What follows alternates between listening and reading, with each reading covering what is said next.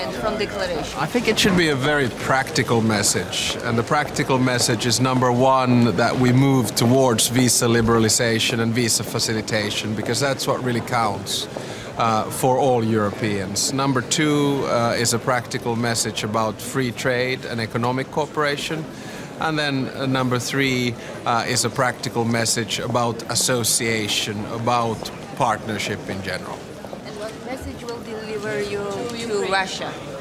Well, we have delivered many messages to Russia. What we want is a stable and democratic and economically prosperous neighborhood. We have seen what European integration leads to.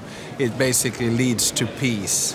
And we have also seen what Eastern Partnership and association agreements lead to. I think it's the prerogative and right of every independent and sovereign state to choose which club it wants to belong to and which club it wants to do cooperation with.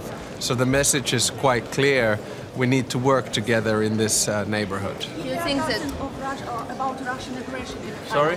Is there something about Russian aggression against Ukraine in the final declaration? We'll obviously talk about the issue, and you can't come to a meeting of Eastern Partnership and avoid the issue. At the same time, I think all of us should understand that Eastern Partnership is not against anyone, it is for everyone. Surely there'll be something in the declaration about the Crimean Peninsula and so on and so forth.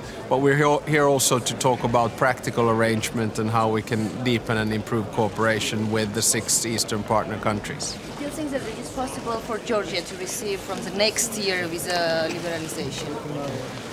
If the conditions are right and if the conditions are met, surely we can move into that direction. You all know that Moldova already has visa liberalization, and there are 2 countries, both Ukraine and Georgia, which are close. Okay.